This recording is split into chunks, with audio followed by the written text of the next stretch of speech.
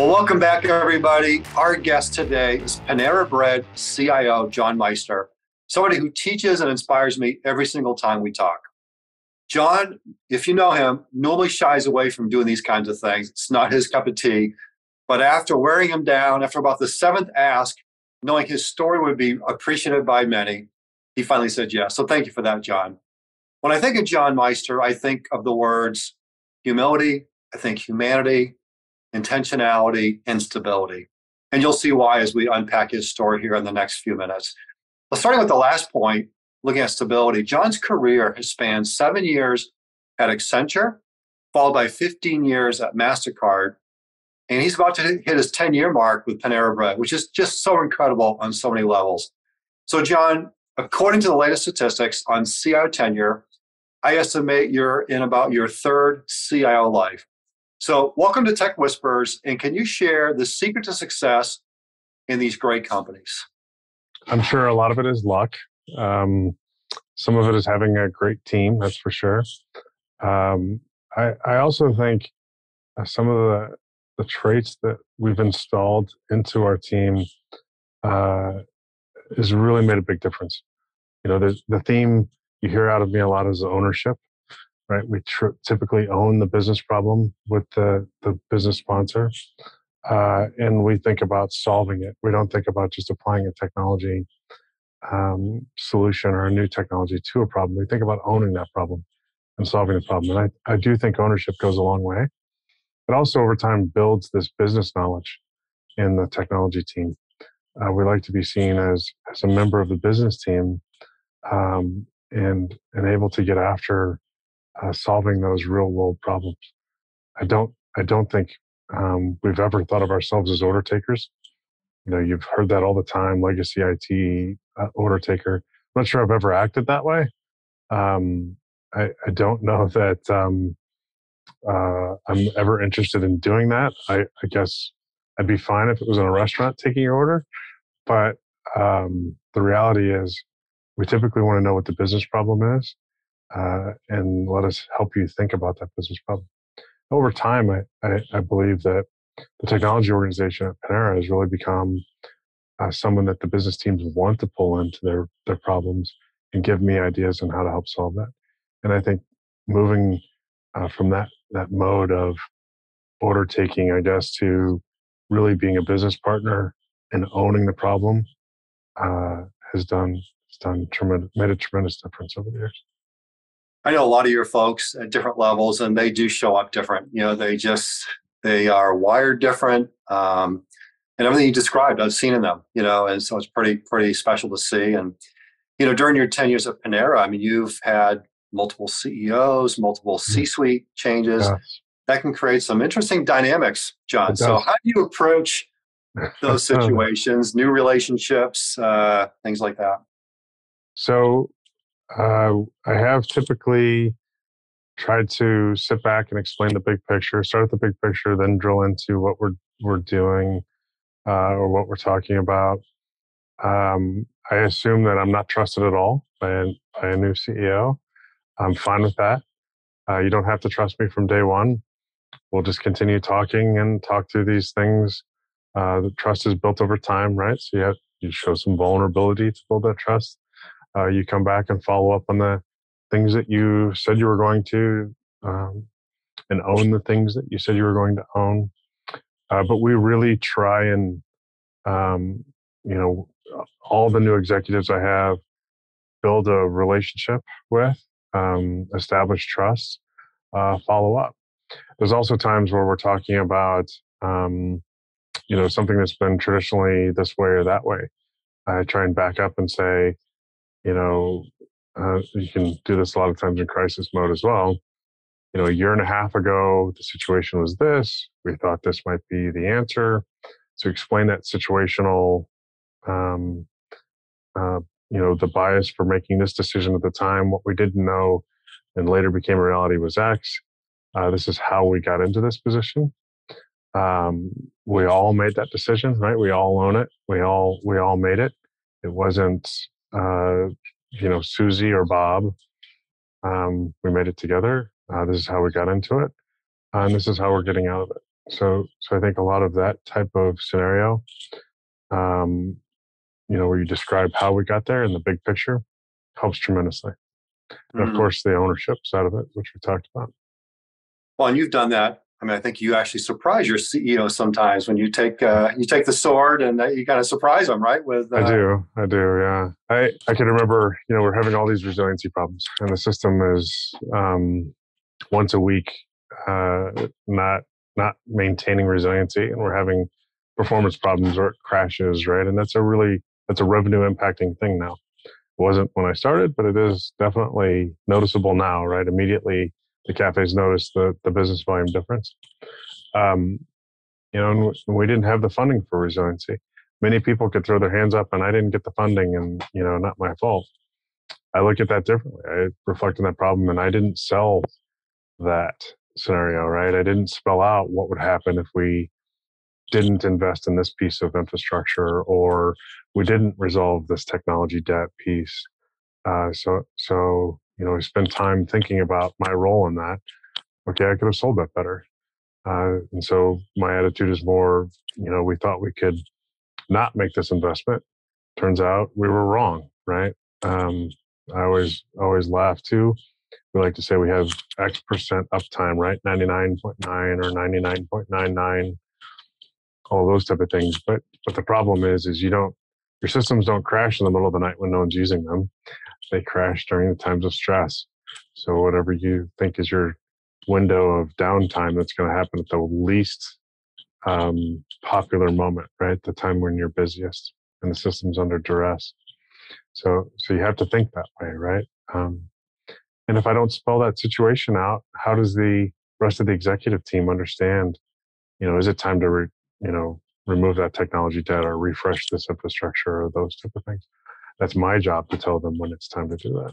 So you yeah, typically flip that on your head a I little bit. love it. I love it. Ownership, extreme ownership. Yeah, So, John, I think about a lot of your stories, and one of them that really resonated with me was I think it's when you knew you had arrived as a business leader. Is when you yes, started getting pictures from your CEO from the cafes. You know the story I'm talking about? I do. So every morning, the CEO would use the app to order breakfast and get it on the way to drop his son off at school. And he'd stop at the light, kick his son out. His son could come back with the order before the light turned green. I had a good day.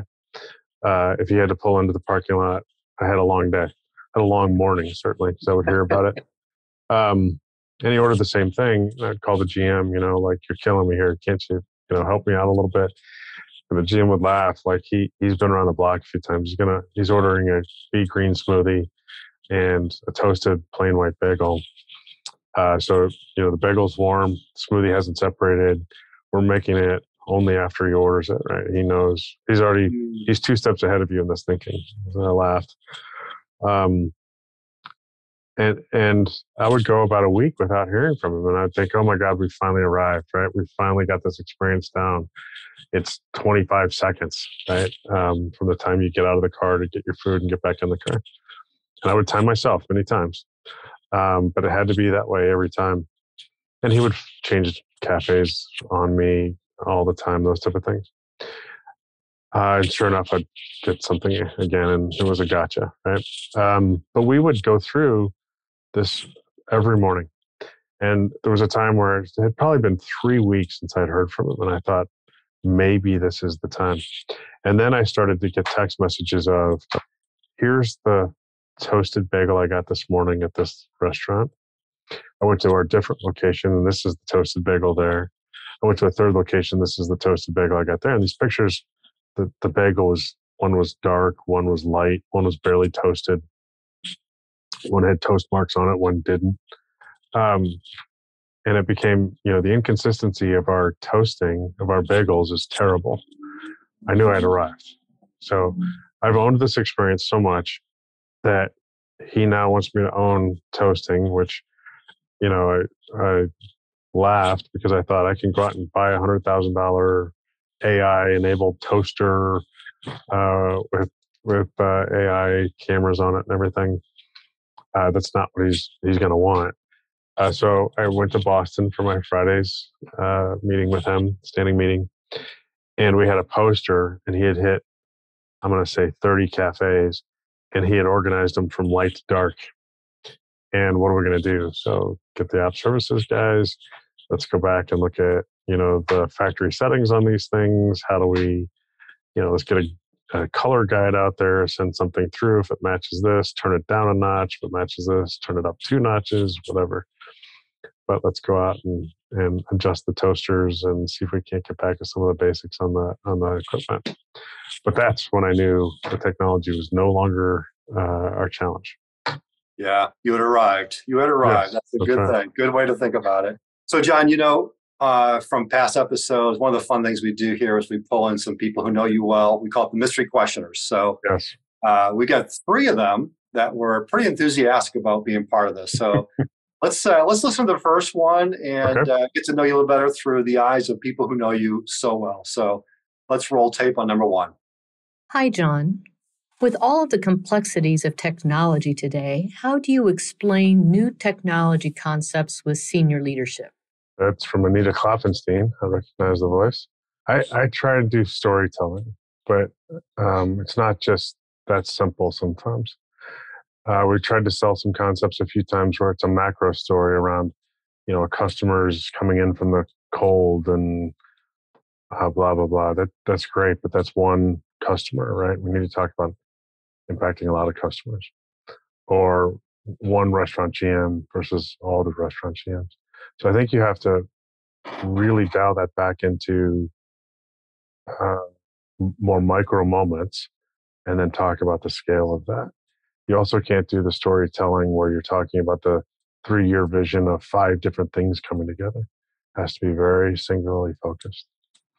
We've done a lot around, I remember describing AI and putting that into some of our sales forecasting.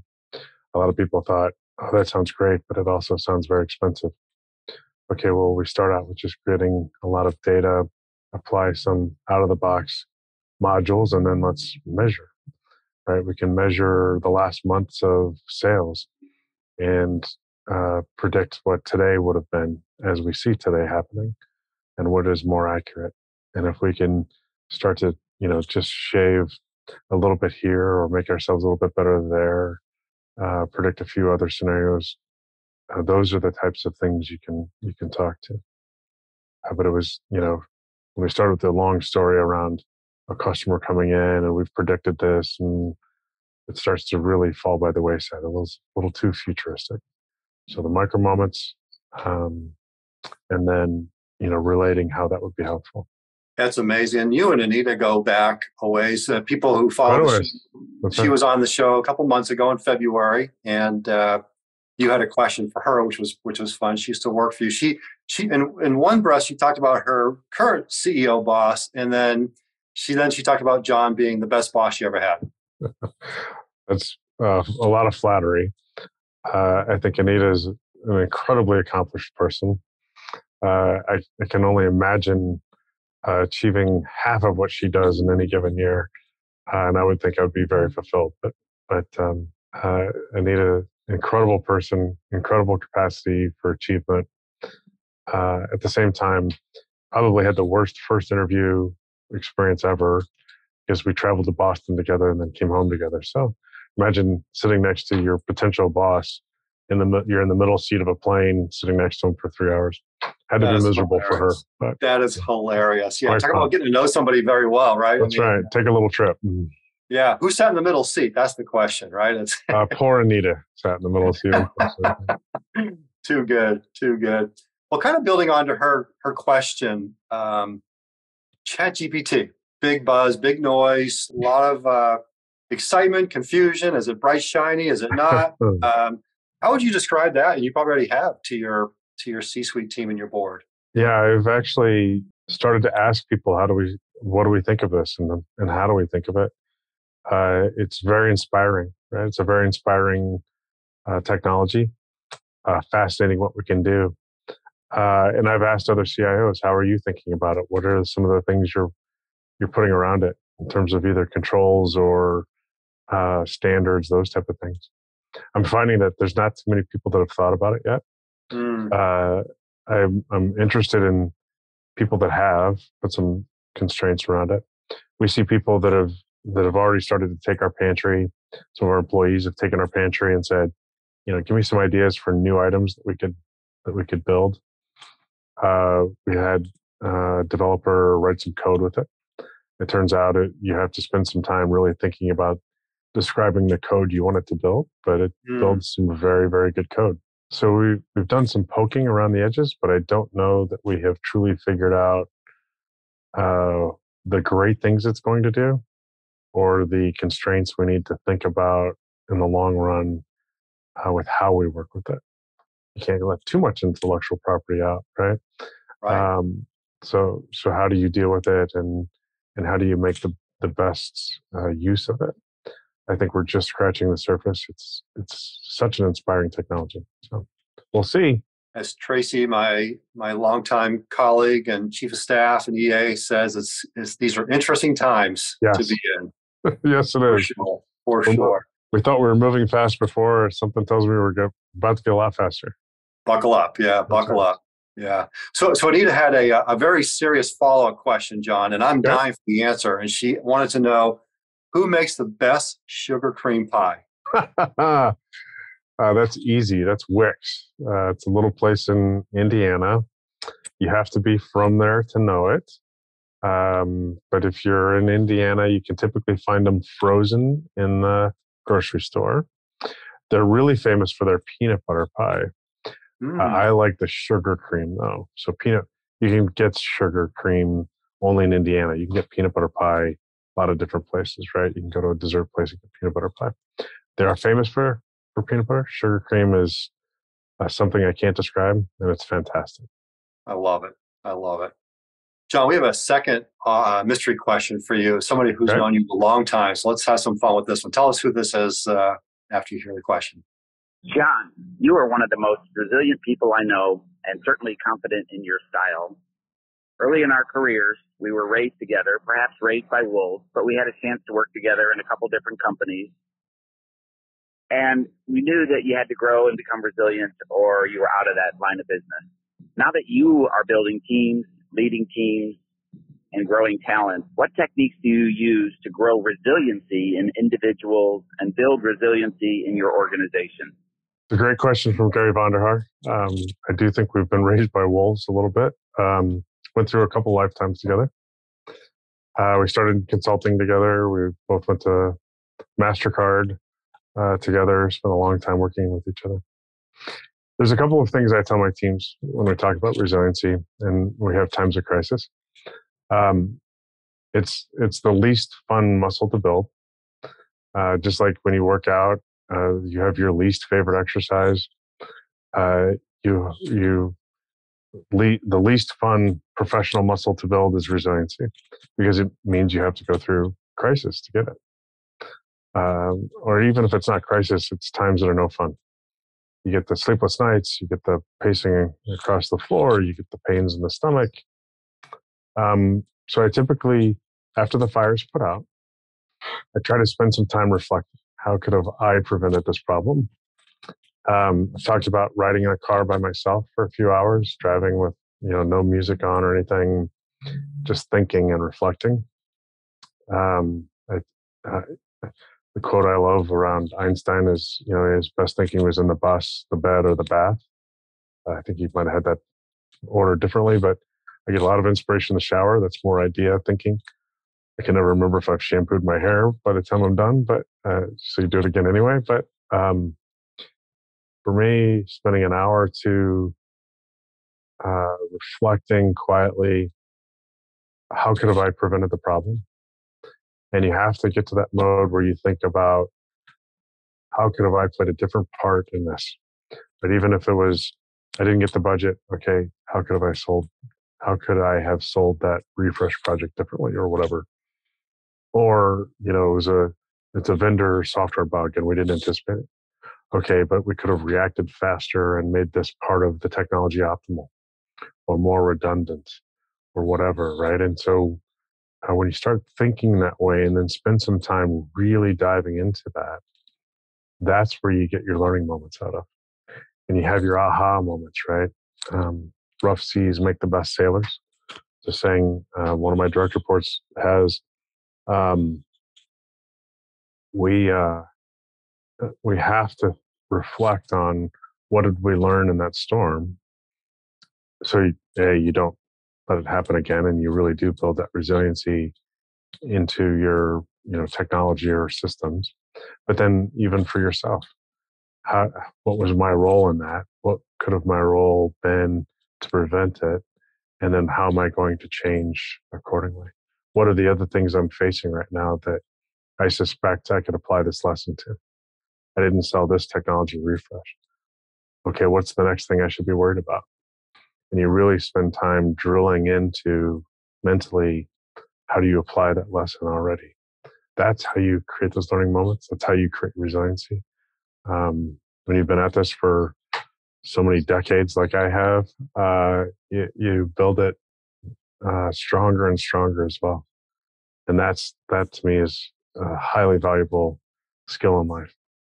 It's also how you get past regret and heartburn over things, right? You can get angry and say, this was done to me, or you can accept some responsibility into it, reflect on it, and choose a different mentality and find yourself a lot happier when you wake up in the morning. Well, and you build a culture around that too. It's pretty special, and how your folks, you build that resiliency in your people. And I know you'll jump in your car and drive an hour, just get that think time and just right. clear your head and get the noise blocked out. And always appreciate that. So speaking of culture, I want to talk about Panera Bread. And by the way, thanks to Gary Vonderhaar, great friend. And I think he was in Colombia when he did the question. He's like, oh yeah, let me get this done for John. So I loved, we were raised by wolves. It's beautiful. So speaking of culture, I just want to unpack Panera, the company, a little bit, and then also Panera 2.0, because there's a lot going on there. And, I think I've shared with you that I meet with a bunch of guys at Panera Bread here in Tulsa every Thursday morning. It's a little Bible study. Big shout out to Kyle and Jerry, John, Brett, Curtis, and James. And, we know the people who work there. We thank them every morning because they're there and they're awesome. And we see the police officer and we see the old guys over on the side, and not that we're young, but Kasha, the young engineer from Kimberly-Clark, it's like a family culture there, John. And something tells me there's some intentionality behind that. There is. The entire company, it really struck me when I came to Panera and started talking to people. It feels like a family. It's warm. It's accepting. We talk about the lack of tolerance these days, lack of tolerance around other opinions, all those types of things. Panera, we strive to be different, right? All voices are heard.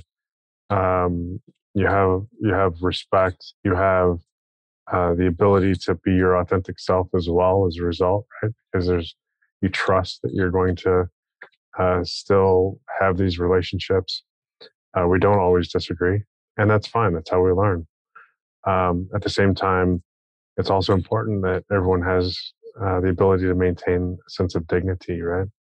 And even then, when we think about the food and the experience, we want it to be something where you walk away feeling better afterwards, right? Whether it was the food I ate, the quality of the food, I don't feel terrible about eating it, the experience shared with friends, the environment, all of those type of things. And I really I tip my cap to the cafe GMs that think about their teams as family, really take care of their employees and their customers.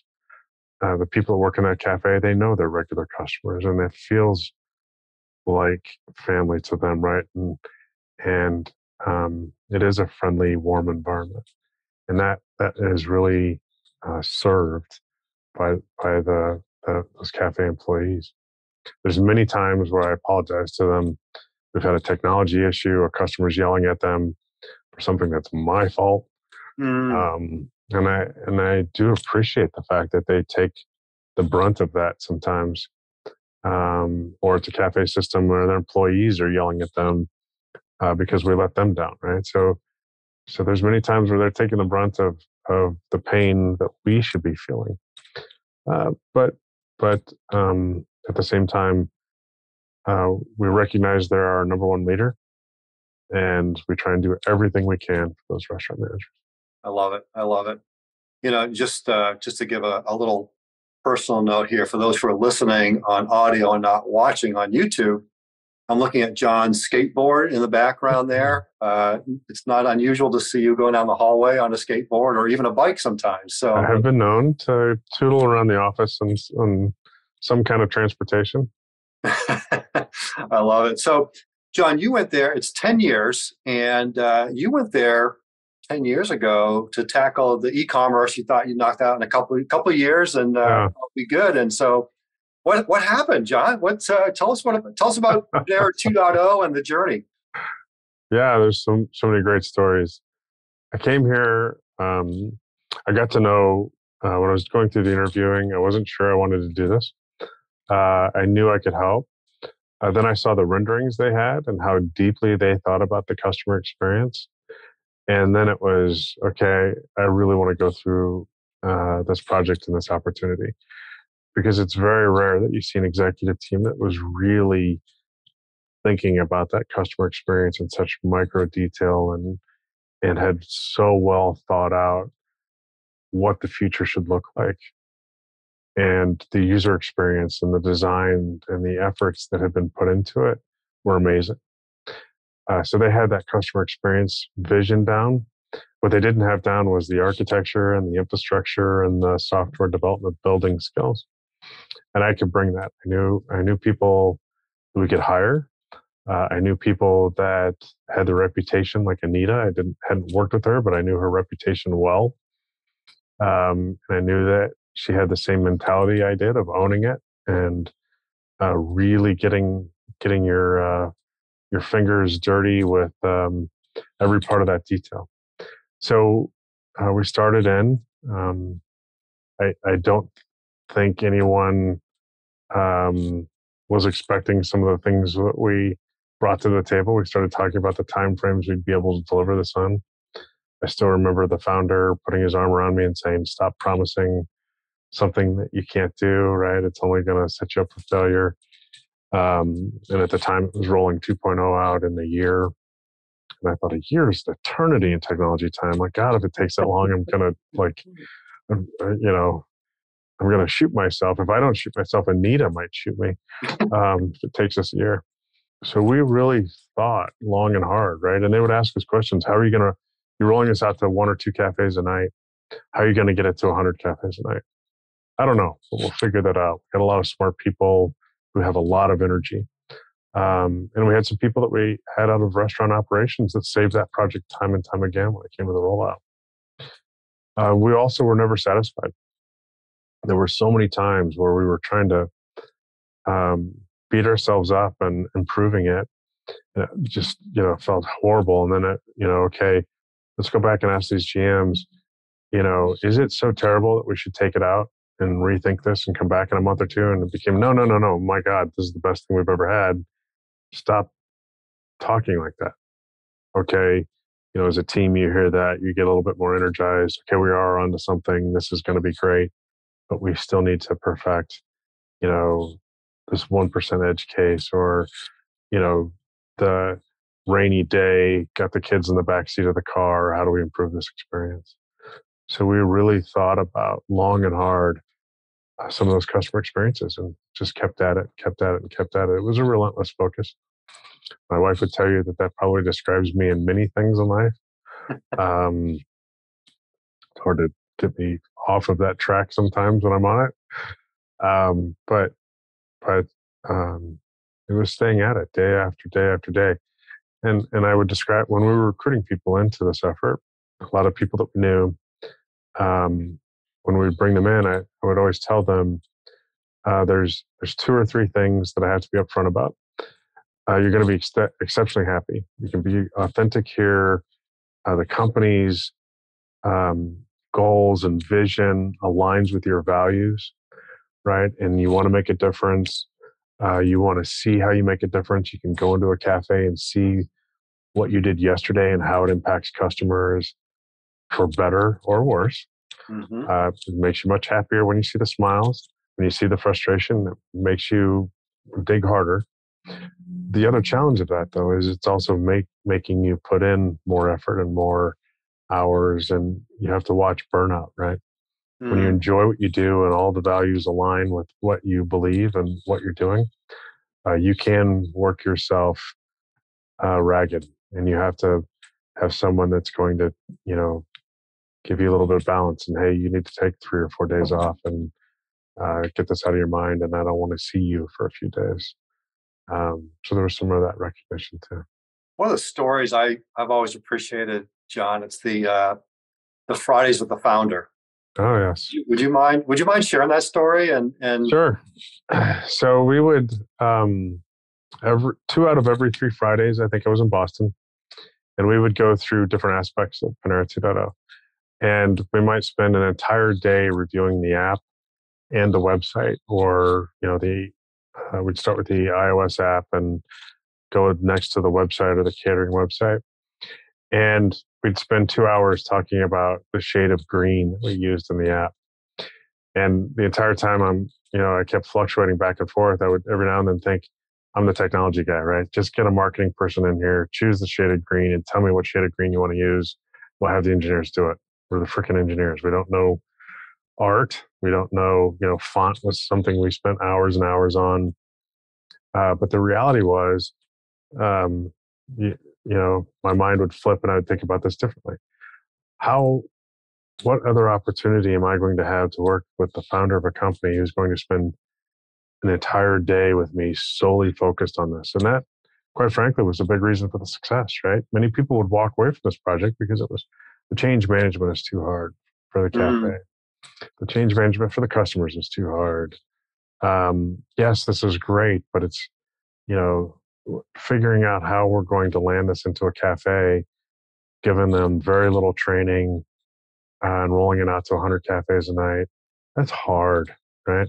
But having this intense focus all the way at the top and just going back through it over and over again of, I'm a dumb customer. I don't know the first thing about Panera. How do you walk me through ordering food? Because when you're talking to a cashier, that's a cashier that takes hundreds of orders, right? And they're an expert. They're going to be fast at this. They know how to answer questions. They can see confusion on your face if you're debating between 2 items. They can describe something because they've tried it before. You have to convey all that into this digital experience type of thing. Nowadays, we think about that after COVID, and it's kind of silly, right? But at the time, no one was really doing this. You could order digitally for pizza, maybe some Chinese food for delivery. Wasn't a lot of other options, right? And we were really groundbreaking on this. And we would put ourselves in that customer's shoes and really think about it. But it was long days spending it through that. And you could, on the one hand, you could be, miserable with the CEO going through the shades of green and getting beat up over the fonts that we were using, or this isn't intuitive. Or you can look at that as an opportunity of, when else am I going to get this brain power in a room to help me hone this, right? And ultimately, I think we made something very special as a result. Yeah, there's a reason why you were in that room of those 2 out of 3 Fridays, and often didn't get home that Friday night. Yeah, I would typically miss my plane home on Friday night. It got to the point where I knew that Burger King was my last food option. They closed at 11. I have lots of respect for all the other restaurant companies. I frequent many of them. There's always something to admire, right? You can be jealous about something, but there's always something to admire. But in Boston, restaurants closed, stopped serving food, even on a Friday night. And I knew if I didn't get out of there at 10:45, I wasn't going to be able to find anything to eat before I went to the hotel, and then tried to get up at 4 a.m. and hit the first flight out on Saturday. Get a late flight out. Too funny. Well, you put the same care into the associate team member experience too. Those moments that matter. And I think our next, our third mystery questioner might hit some of that. So let's listen into our third and final mystery question. John, over the past 5 years, as the primary HR strategic partner, I received constant feedback from our associates that many enjoy working under your guidance and actually would have departed during unexpected headwinds to our business and to the economy if it were not for your leadership? What guidance would you provide to your successor to be viewed as a remarkable leader? It's a great question from Naomi, my partner in crime these days. I had to talk Naomi into coming back to Panera, actually, so she's very appropriate for this question. She left us, went on to do great things, and then I had to convince her to come back at one point. There's 2 or 3 aspects to this question I break down. First, we, from a talent management perspective, we really take a vested interest in people's success. Mm-hmm. I want to know what are the coaching points around an individual, right? So you can tell me the 3 things they do great, but what's the one coaching point?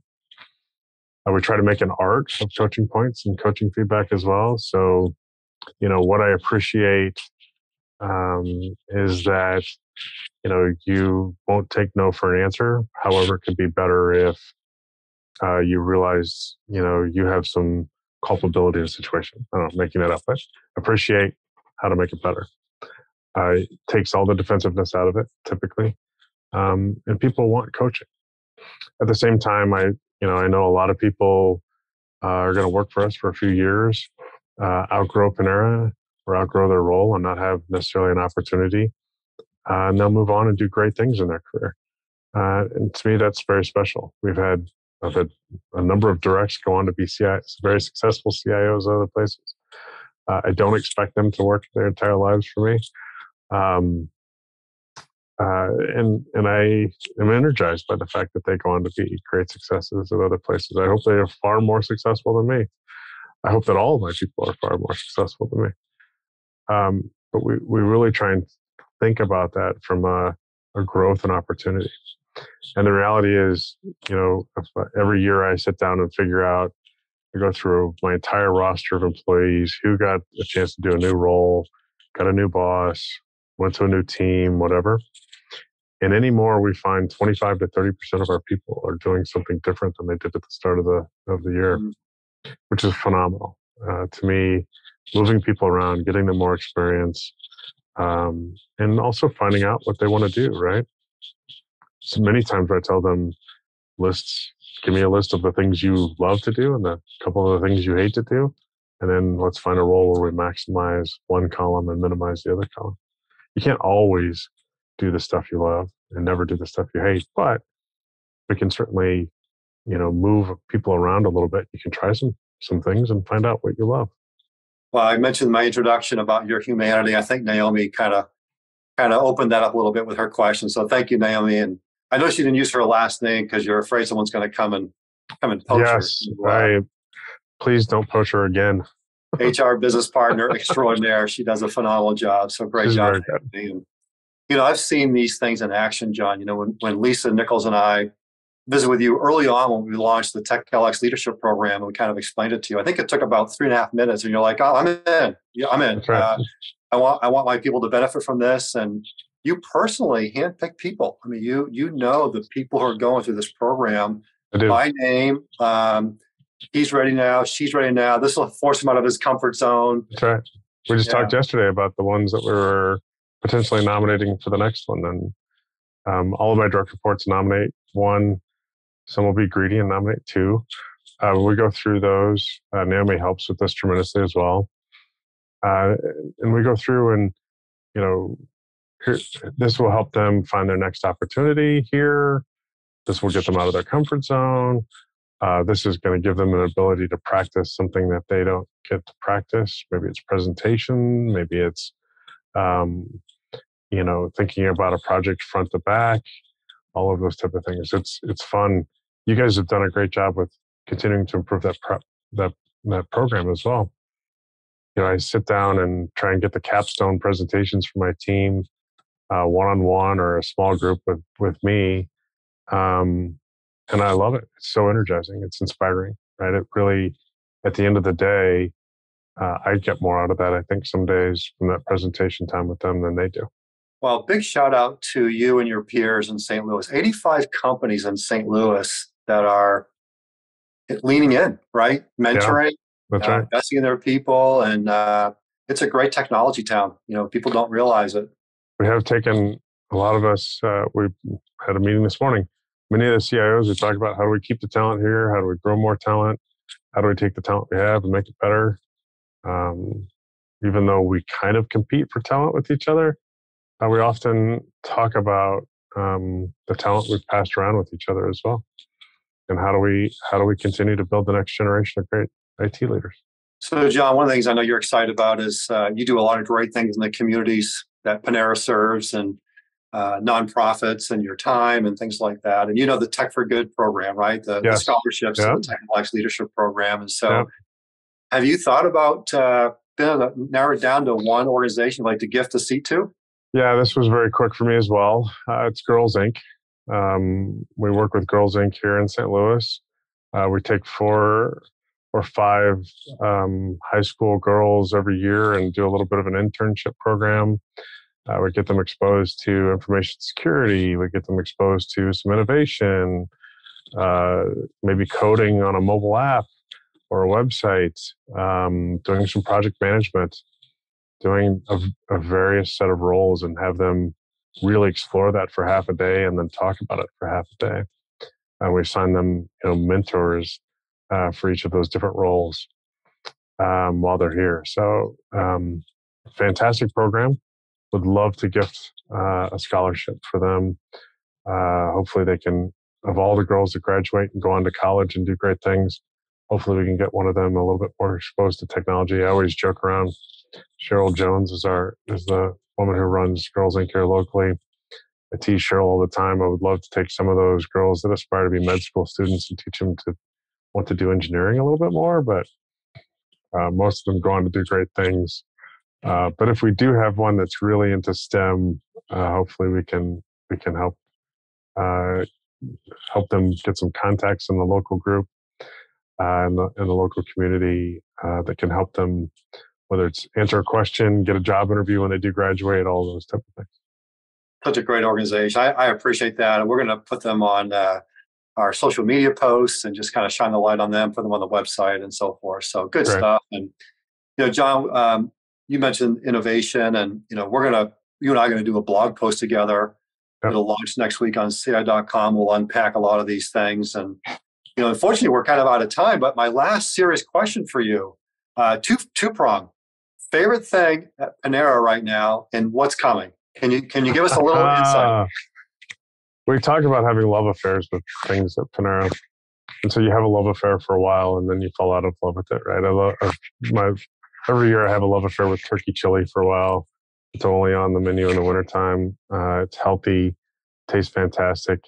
The squash soup is another one that is truly very high quality. I love our new Asian crunch salad. It's fantastic.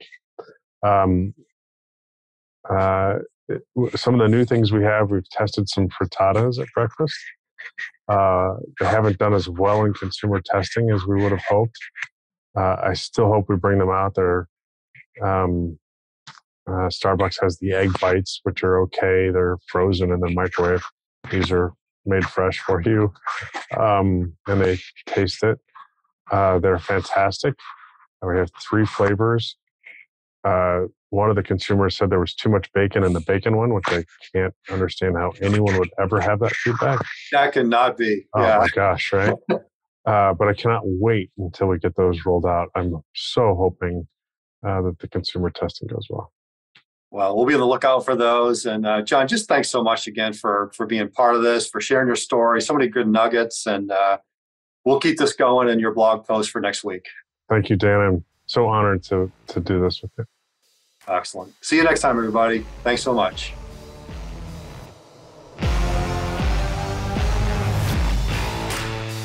You've been listening to Tech Whisperers, inside the playbook of the best digital leaders, a Woolette and Associates podcast. Keep connected with us by subscribing to the show in your favorite podcast player. If you like what you've heard, please rate the show, as this helps us connect the world's best digital leaders with those who aspire to learn, grow, and thrive in this amazing profession. Thanks for listening. Until next time.